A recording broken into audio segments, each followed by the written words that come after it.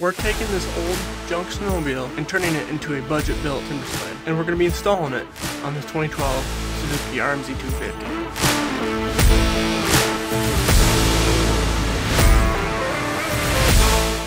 I bought a junk snowmobile. This is a 1995 Polaris Indy. It's got a really decent track on for the price. I paid $175 for it. What I want to do is get the track and stuff out. The stuff I want to get that out.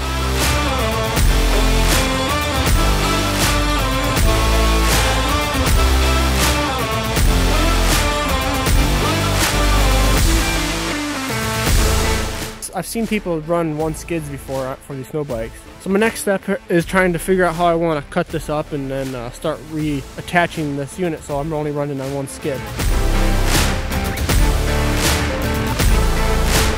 I'm going to cut this off down here, and this is going to be moved down to here, and I'm going to make another bracket here to hold this up so I can have adjustment for the back three wheels here. So that's what I'm going to do here, and up here this is going to be cut down right down through here. I'm going to keep this section right here. So I'm going to take the saw and cut this part off right here where the shock was assembled down here. That's going to hold those two pieces square. So I'm going to get a shorter bolt, and it's going to run about right here.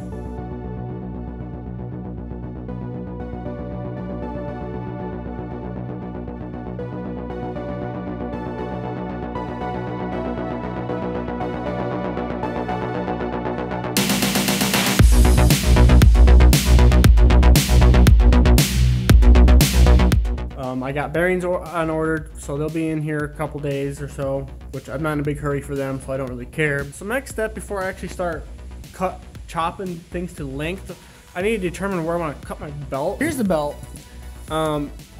Mainly you need to just look on the inside here. It's gonna be kind of hard to operate this thing. The reason I chose this belt, if I can hold this thing, is because see how all the lugs on it?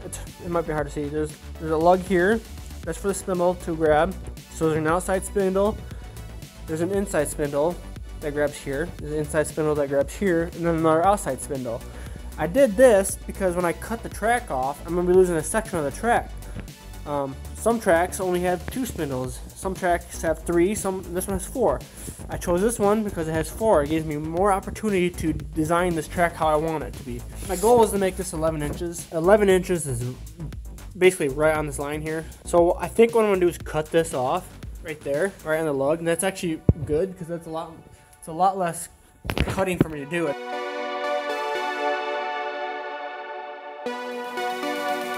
So I did some of this work off camera, so I pretty much got all the suspension done. I think I gotta tweak some things here and there, but for the most part this is how it's gonna be.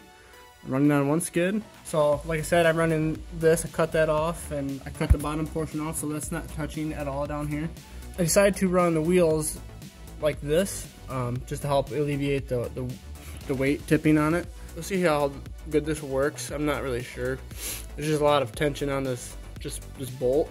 But once it's all framed up, it will all be held together. I drilled these out and re-tapped all these holes.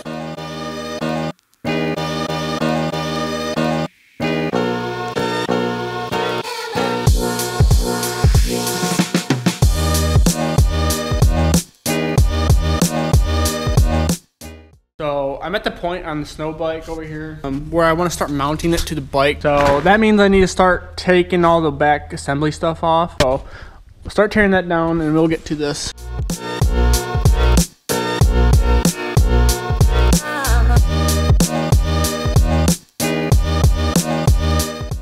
Packages came in today. I got the sprocket. This is going to go in the jack shaft.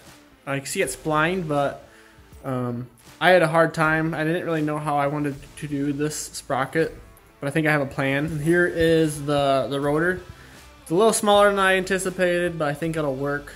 This is gonna be for the brake. Let's see if they fit. So what I'm gonna do on this, they haven't came in yet, but I bought sprocket hubs that you would put on normal standard chain or sprockets. This you can see has holes in it. Basically that's just to remove the weight. Oh yeah, that's gonna fit good. I'm gonna put a 1-inch bore sprocket hub on here, and then I'm gonna bolt. This has, I might need to make these holes bigger though. That's also gonna be bolted to a hub, and then I don't have to worry about welding those to there. And then if I gotta change them out, I just gotta unbolt them from the hub.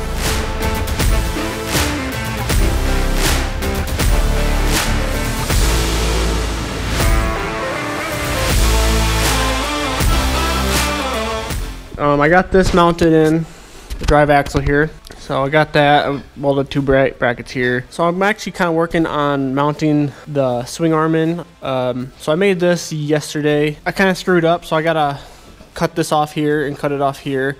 I need to make this a little taller because I'm having some chain clearance issues. I'm gonna put the jack shaft in right now. I got that all made. So here's the jack shaft. I was waiting for parts the other day, so I made the ski real quick. I'm not done with it yet. I gotta make some new adjustments. I'm gonna buy some piping clamps, and I'm gonna clamp here and here and create a bracket and then weld down. I got the bushing kit. So here are the bushings and bearings for the swing arm and the shock. I went and found some bushings, so I'm going to make the assembly. So that's just kind of where I'm at. I'm hoping to get this done. Oh, my chain, I ordered some chain. That's 520 chain for the main 2 sprockets, and then I ordered, oh, here's my I probably should have gone with 50. This is 60 chain and sprocket. The chain hasn't came in yet, but this is the sprocket that's gonna go right here, and then the other one's over here that goes in the jack shaft. So those came in too. So we're gonna get started on making the swing arm.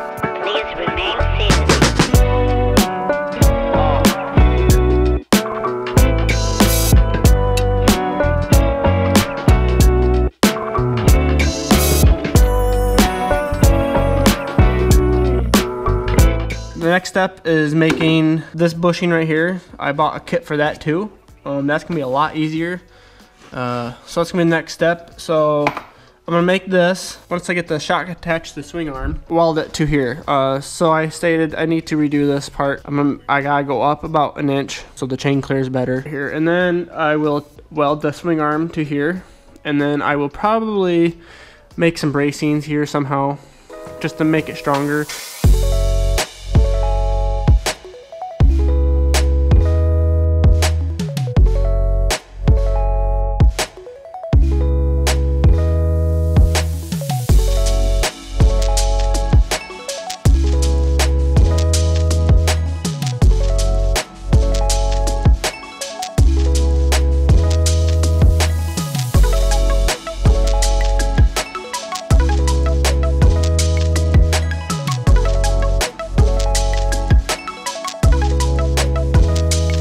If you guys made it this far, you must like this type of video, so make sure you guys hit that subscribe button so you don't miss out on any other content from the Brabaholics.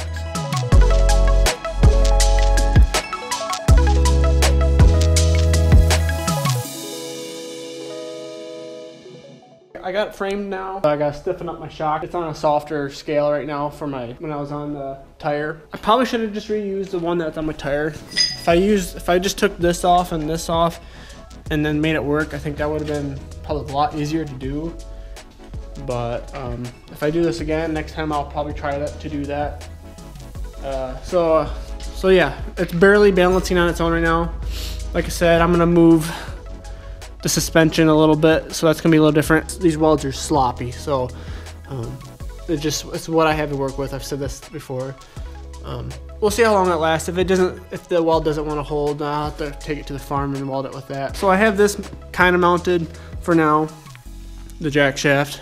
I'm waiting on my chain, and then I'm gonna do some testing once I get it all. Last thing I gotta do is mount this, put the chain on and the last of the sprockets, and I can start the pre-testing stuff, I guess, before I actually go hard on it. I wanna make sure it runs good. I don't want it to break down. So this is my little mount I made.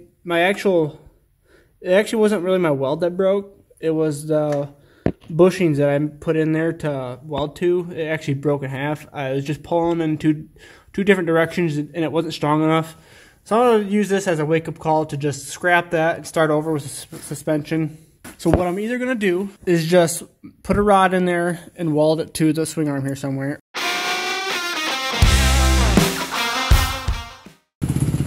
First test run. Putting the chains on. They are not tight yet. I just wanted to see how this was gonna go.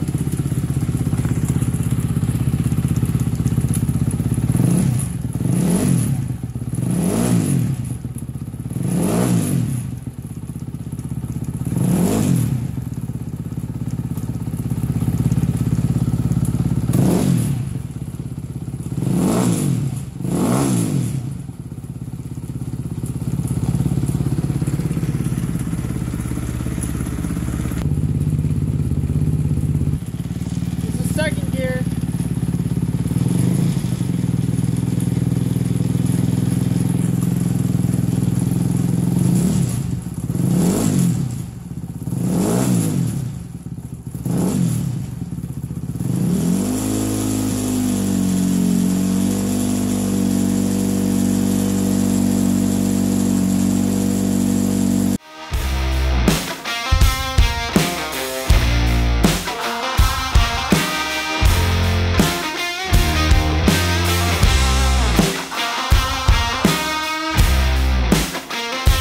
I got this as good as I think I can get it. This is helping a ton already. Point right here, it's holding it up. Probably start doing the brake caliper system here. That's gonna be a turd to do.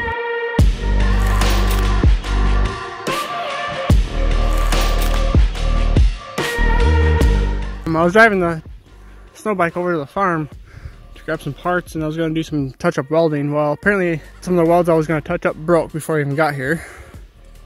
I hit a big hole over there and my swing arm snapped off. That sucks. I'm gonna grab the loader tractor and throw it in the loader bucket and go take it over to the tool shed and do the welding there. I fixed what I've broken. Good welder out, and I added more braces here to help strengthen it up. This is welded way better. I got this chain tension down here in finally. So I got it all welded good now. I redid my jack shaft over here. I just did that, but now I got it way too tight. And my chain tensioner for this is right here on the floor. It's out right now because now that I've moved it, now the chain's a little, actually it's kind of perfect. So my chain tensioner don't fit to the way I have it right now. So eventually I might have to put a longer one in just to make it work how I had it last time, but for now this works. I'm just gonna leave it for now. I've been taking it on little test runs here and there, so I haven't really been showing it too much. I just want to make sure I have it really, sorry, I'm out of breath. I want to make sure I have it really good before I show it off. So I'm just trying to work out the little kinks. It's hard to tell here, but I've had to redo this. I made my own bracket down here. It's really hard to tell because it's covered in snow, but the cast aluminum bracket that the wheels were using was just not strong enough to do what I was doing. So I made my own out of steel. So far so good. I may move these wheels back up to here. My suspension rod there is too tall, so I'm going to cut about 1.5 inches off, maybe 2 inches off. I don't know how excessive I want to cut it off yet. It is like 4 inches, 5 inches way too tall for me. I'm not that tall of a guy. I'm only about 5'9". So when I make the ski for the front, I'm actually going to make it a little shorter just to help shorten it up for me. It'll be a lot easier that way.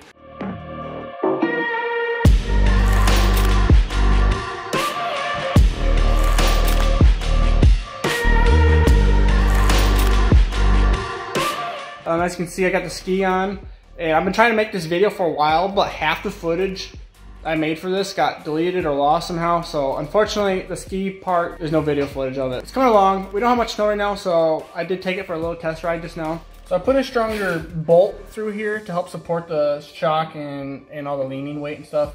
And I also put the strap on. All right, so here's the ski that I made. Definitely rednecky, but it works. So I copied the same idea of how everybody else does the skis. So I made clamps here, and then I made my own. I'm gonna clean it up. It's very rough yet.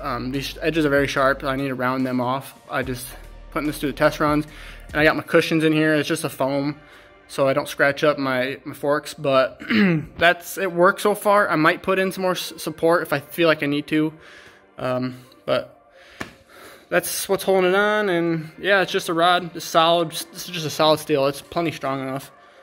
So I got mobility here, which is nice. And yeah, so that's what I did on that. It took me about 4 hours or so to do that.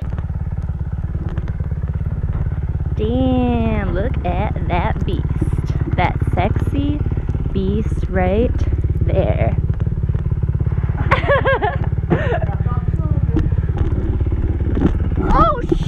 It just tipped over. Mustard. Test out the snow bike today. First time in the snow. My first time. But we don't have brakes yet. Chains are a little sloppy still. I don't have, it's not finished at all, but I'm gonna test it out anyway. Oh, I don't know how to turn. Look at those new snow pants. They really make his booty pop, don't they?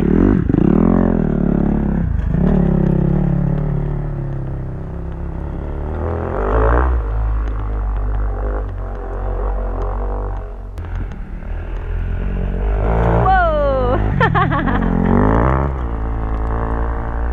Oh man. Nice and smooth.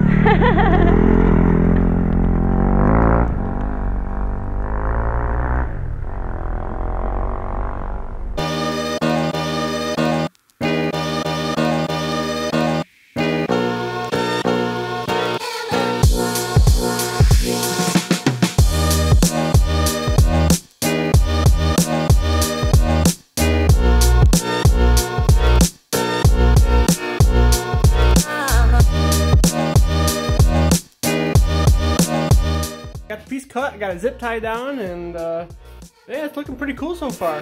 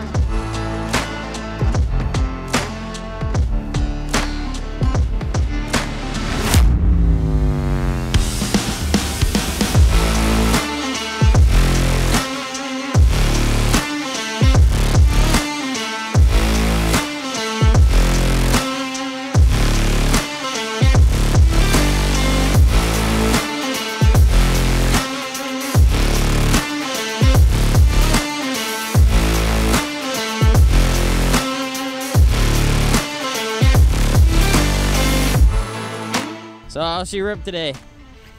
She is ripping awesome. Chain tensioner's working. The brakes, well, they're way better, but they're not working yet because I gotta bleed the brake line. But we got a working snow bike, guys. We just need some little bit of tidying up, and should be ready for more rides.